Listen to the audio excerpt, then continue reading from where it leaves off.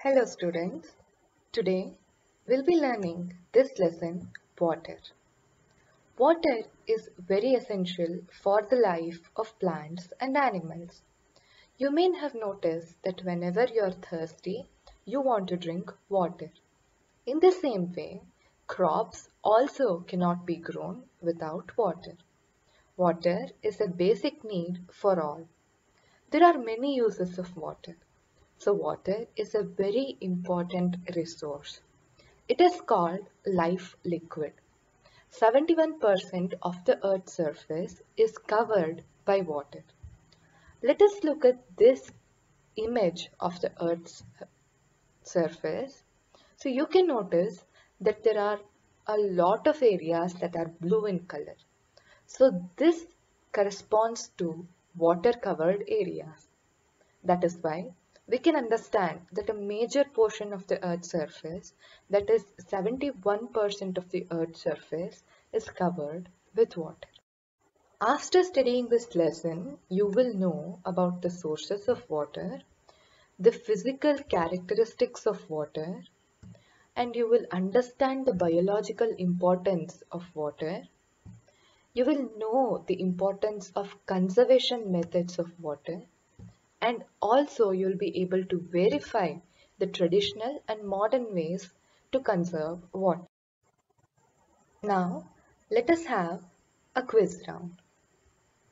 So the question is, what is the percentage of water on Earth's surface? Options are 51%, 61%, 71%, or 81%. If you need time to think, you can pause the video. The correct answer is C, 71%. So the Earth is 71% covered with water. Let us move on to this exercise. Recall the distribution of water on the Earth that you have learned in your previous class. Answer the questions. Question 1. Where can you find more water on the Earth? So we saw the image of the Earth and we know that it is in oceans that we find more water on the Earth. So question 2 is, what is the consumable quantity of fresh water? There are two types of water on Earth. One is fresh water and the other is salty water. Salty water is not consumable by us.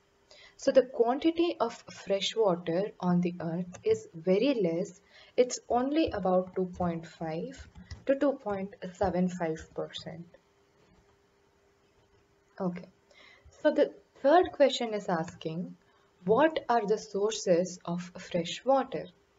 So oceans are not a source of fresh water because they have salty water. Sources of fresh water include groundwater, which we can get through bore wells, rivers, wells, and even frozen water in ice and glaciers. There are other sources of fresh water also. I want you to think and write some other sources of fresh water that you can recall. Let us move on to the next question, which is, write here the sources of water that you know. So observe that they have asked for all sources of water, not only fresh water or salty water. So think about all the sources of water that you know and make a list of them over here. I will leave this question for you. In the next section, we talk about the sources of water. So rain is the main source of water. Rainwater is fresh water. Let us learn about the other sources of water. Oceans. Oceans are the biggest source of water on the earth. However, we have learned that ocean water is salty water. We can see an image of a very big ocean on the right. Now let us look at this globe. The blue color indicates the portion of the earth that is covered by water.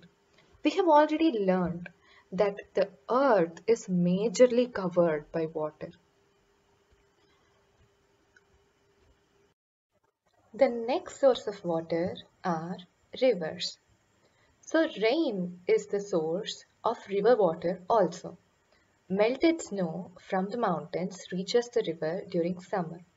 So you might have seen in images of mountains that the top of very high mountains is filled with snow. In summer seasons, this snow will melt and it will flow into the rivers. So these rivers will overflow. All the rivers will flow in their definite route and finally reach the ocean. So in this image, we can see the major rivers of India, and over here we can see the river that originates in Karnataka, that is Kaveri, that is flowing and finally draining into the ocean through the Bay of Bengal. The next exercise is name some of the important rivers of Karnataka. So we can name Kaveri, Sharavati, Kali River, Tungabhadra, and other rivers. So I want you to think about some other rivers that you can name and list them over here. Now let us look into springs. Water that is stored under the earth's crust and comes out due to the pressure through an opening is called as spring. So as you can see in the picture that is shown here, it is coming out from the earth's surface with high pressure.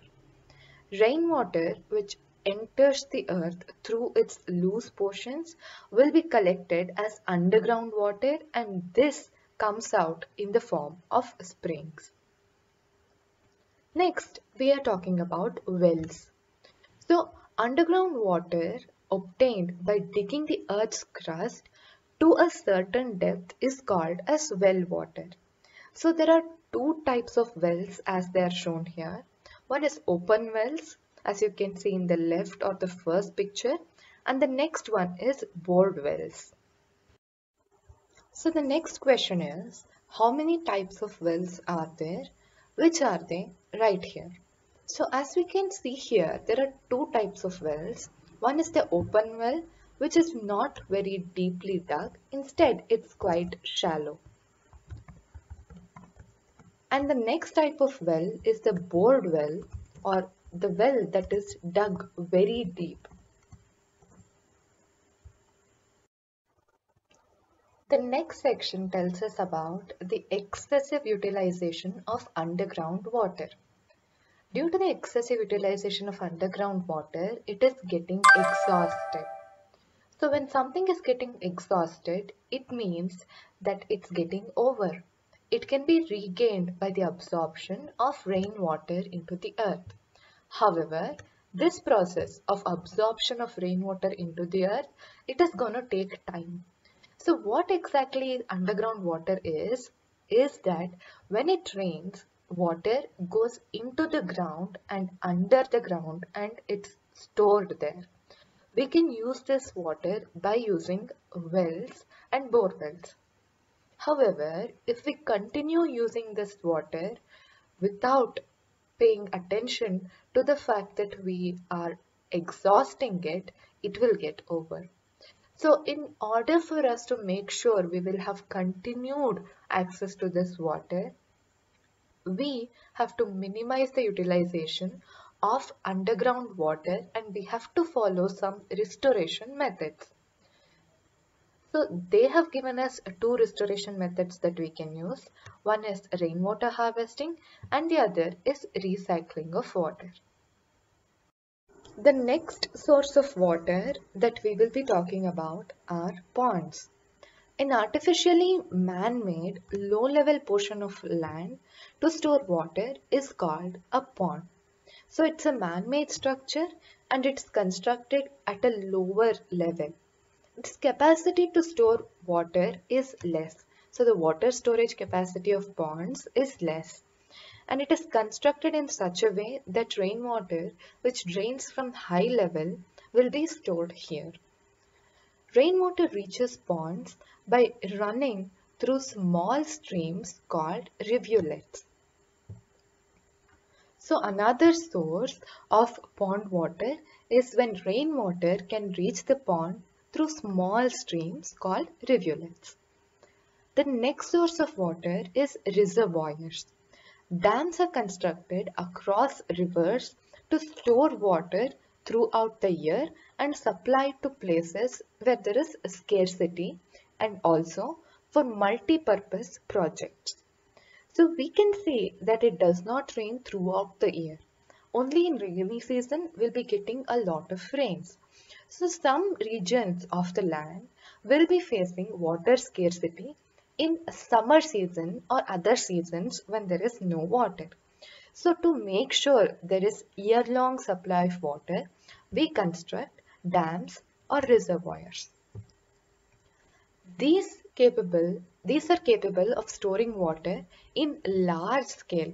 Okay, so that is one difference between the previous source, that is ponds, and this source, that is reservoirs. We can store a large quantity of water. Okay, now they want us to name the water resources in Karnataka. We have some water resources in Karnataka as well. Let us think of two names. So one name can be the Krishnaraja Dam or the KRS Dam, and the next one can be the Almaty Dam. Find out other sources of other reservoirs of water that is in Karnataka around you.